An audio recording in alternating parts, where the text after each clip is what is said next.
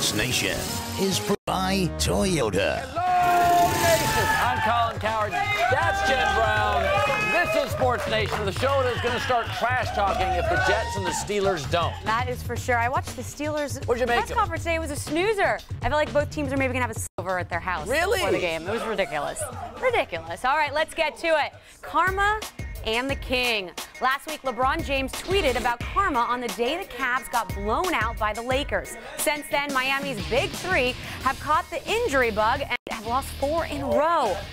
50% of Sports Nation said today that karma has something to do with the Heat's misfortunes. Colin, seems like half of the nation is happy to see the Heat struggle. Are you? No, I mean, I think half the nation confused the word karma with caramel. People like caramel. I don't even understand. Thank you. I mean, I don't understand the karma. Like, people believe in black helicopters, karma, Bigfoot.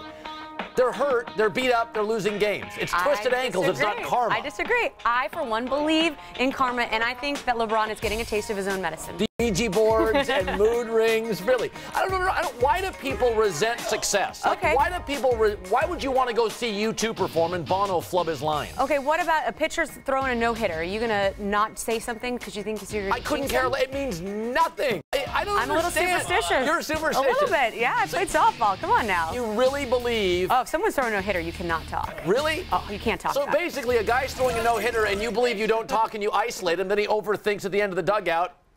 Hey, whatever works. That works. We didn't talk about it. All right, we have Sports Nation. Happy to see the Heat struggle. Let's see. I think... I'm not. They're a great team. Why would I want to see great people Come on, guys. Give me one. Oh. Yes. Starting off 1-0 today. That's a great way to start the day. Affection AFC. Been 3 days since the Jets and Pats concluded a week of trash talking with the most watched divisional game in NFL history. The Jets are moving on, but they seem to have left the trash talking behind. Yep, the Gang Green and the Steelers, complimentary. Mike Tomlin, love Rex Ryan. The Jets have been singing nonstop praises for Big Ben. Jen, are you possibly bored? That's what it says here. I am so bored. I'm so bored. Why? Because last week all we talked about was Rex Ryan calling out, Belichick. We had already calling out Brady. Even Wes Welker got in on it with the foot references. It made the game more exciting because I wanted to see who was going to back up the trash talk. Well, can't you just enjoy the game and the essence of football? Like, you watch the game and you're like, that's good football. But I feel like there's this admiration society going on. They're going to go hang out before the game, get dinner maybe together. They're all complimentary this, that. Did Hines Ward, everybody today. It was ridiculous. I don't even The thing about football is, I understand what the Jets are doing. They're trying to develop like a swagger and a brand. It's almost like they're selling T-shirts. They're selling jerseys. You really get it if you're the owner and Rex Ryan.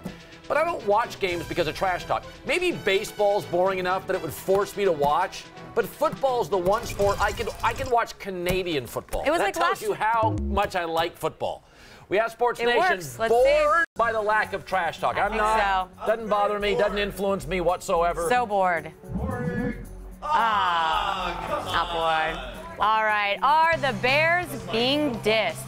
The Bears face the rival Packers in Chicago this Sunday. Jay Cutler are the home team, but they are not the favorites. Vegas experts have Green Bay as the faves, even though Chicago was the NFC North champions and had a better record than Green Bay this season. Colin, this has many people in the Windy City scratching their heads. Do you think the Bears deserve more respect? No, the Bears are what they are, and home field's overrated anyway. And by the way, the Jets, the Bears, and the Steelers, 3 of the 4 teams, were better on the road than at home. I don't think it's disrespecting them to be an underdog at home. I think what's happened in the NFL, stadiums have more suites, they're smaller, there's more technology in the helmets, quarterbacks aren't bothered by the crowds as much. Sure. The best team is favored to win the game, and Green Bay is better than Chicago.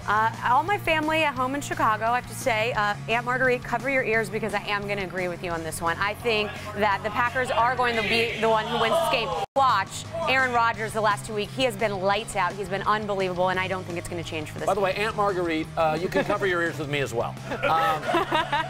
To me, it just comes down to a very simple thing. By the time you get to this point, the reason you're a favorite or an underdog is Las Vegas. It only cares about money. And the reality is, if you watch the games, Green Bay looks like a better football team, and we know Green Bay has a much better quarterback. That we both know. I agree. All right, we asked Sports Nation, do the Bears deserve more respect? We don't think so. I don't think so. No. You get back, you earn, you are what you are. All right. Next is Big Ben's image. Ben Roethlisberger was suspended the first 4 games of this season for his off-the-field issues. Since he's been back, though, he's been Phil Simms said, quote, he's changed as a person. He's extremely friendly, and he seems more at ease. Colin, has Ben Roethlisberger repaired his image? I think so. I mean, listen, once you win in America, your faults disappear. We're not Canada. We're against Canada. America is aspirational. We have no ceiling. We love the Trumps. He goes bankrupt. We hate him. Then we love him again. Your faults, nobody has a fault when you're number one in the country in anything. I disagree with your image. Look, he's been good for 5 to 6 months, and it's the season. What does he have to do? He's going to practice. He's going, to games. He doesn't have time to get in trouble. The off season's a problem for him. I'm going to wait until he has a couple of off seasons where he's been good. Michael Vick went to prison. I don't think his image is restored. Well, I mean, who buys a jersey from somebody they don't like? America. Well, they're buying the jersey because he's doing well, not because they think he's a good role model. I've never liked Big Ben almost more than like this minute. Defense wins championships, Jen.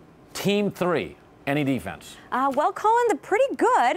Team 3 had 5 sacks last weekend, and they're creating pressure without blitzing. They're only blitzing 13% of the time in the playoffs, and they were the 3rd best defense in the regular season, ranked 3rd against the run and 6th against the pass. That sounds pretty good. What do you think about that? I like that. This is, I'm interested. Ooh, interested over there, huh? That's the first team I'm really interested in. Looking good, Team 3. All right, same question. Team 1, how's their defense? All right, well, statistically, though, Team 1 is even better. Ooh. Team 1's defense gave up the fewest points per game in the regular season and the 2nd fewest yards per game. They've created a turnover in 15 of their 17 games, including 8 interceptions in their last 5. Pretty good, 2 which were returned for touchdowns. Now, not to mention, they do lead the NFL with 48 sacks. What do you think about Team 1? Totally in to Team 1. Pretty good. Totally in to Team 1. I want to know more. Okay. All right, Team 1. Let's see. You can get to the opposing quarterbacks. Can you protect your own? Not that well. Of the teams remaining in the playoffs, Team 1 has been sacked the most this season in the postseason. At one point, giving up 6 sacks in a single game. In the regular season, they were ranked 14th in passing offense and lost 2 of their starting offensive tackles to IR. Colin, got to make a really big decision here because you get one more question. Oh, Team 1. That's so much hope. That's a big decision, I know. All right, one more question. Back to Team 3. Team 3. Can you protect your quarterback? Team 3, well, yes, they can. Team 3 has been the best team in the playoffs at protecting their quarterback, allowing only 1 sack. This helped their quarterback set a franchise playoff record with 3 passing touchdowns in 1 game. In the regular season, they were also strong, tied for 3rd fewest quarterback hits. This is good, Colin. I'm not going to influence you, but it's time for you to make your decision. Who, Colin, is your Super Bowl sweetheart? Listen, I really was into 1, totally into 1. 1, so 1 was looking like good. Flirting, I had a crush. But they can't protect their quarterback, and you can't win. So 1 is out. 2 was just never a player at all. And 4 can't run. I'm going to go. I'm really excited to meet number 3. Number 3. All right. So excited to meet Knock the cards out. Number 3 is excited. Go meet your Super Bowl. What do you think, Colin? It's the Jets. It's the Jets. Oh, you guys look cute together, Colin. They're so hairy. You guys look really cute. Wow. I mean, I'm surprised. I think it's going to work out. I mean, you don't have any big flaws. I'm really excited. All right, well, bad news for Colin and bad news because it is time for 3 cheers.